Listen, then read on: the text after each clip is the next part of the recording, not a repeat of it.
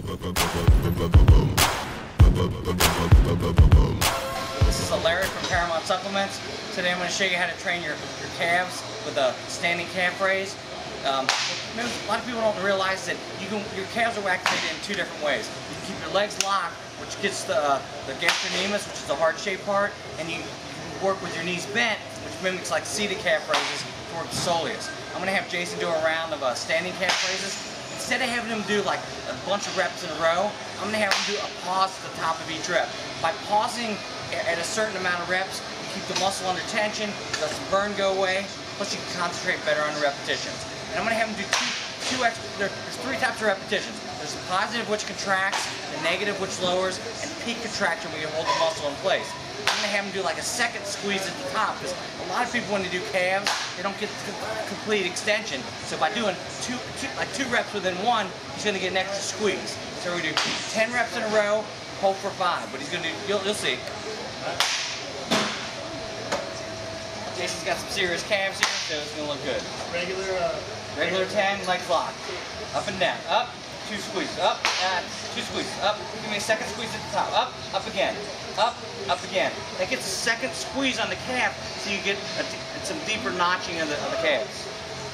There you go. I'll trust your number. I'm a horrible counter. Say 6, 7, 2 squeezes, 8, 9, 2 squeezes, 10, hold 10. 1, 2, 3, 4, 5, 6, 7, 8, 9, 10. Now give me a stretch at the bottom. By stretching at the bottom, you stretch that muscle out. Relax it. 1, 2, you're fine. 1, 2, 3, 4, 5, 6, 7, 8, 9, 10. I tend to like to hold for 10 and then stretch for 10 on the last rep. Okay? I commonly like a pattern of 10, 8, 6. So we would go up and wait, and he'd bring. Usually, when you increase the weight, you got to decrease the repetitions. You know, so it'd be 10, 3 10s, 3 8s, 3 6s. If you have questions or training tips you'd like to ask, send us an email at guru@paramountsupplements.com, and Larry or myself will be glad to answer your questions. We'll do our best to get them on video. If you have training tips and training exercises that you want to see us do, send those to guru, GURU@paramountsupplements.com. We'll do our best to answer every single one of them, put them on video, do the exercises that you want to see, and post them and send them back to you. So if you have any questions or comments, email us, guru@paramount-supplements.com, or hit us up on Facebook, Twitter, Pinterest, whatever you prefer. Like us on Facebook, and sign up for our email list to be the first to know about insider specials, hot new training tips, and hot new products.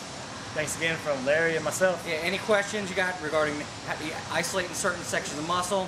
I mean, I've been training people for over 25 years. I can train safely and effectively. Thanks again from ParamountSupplements.com.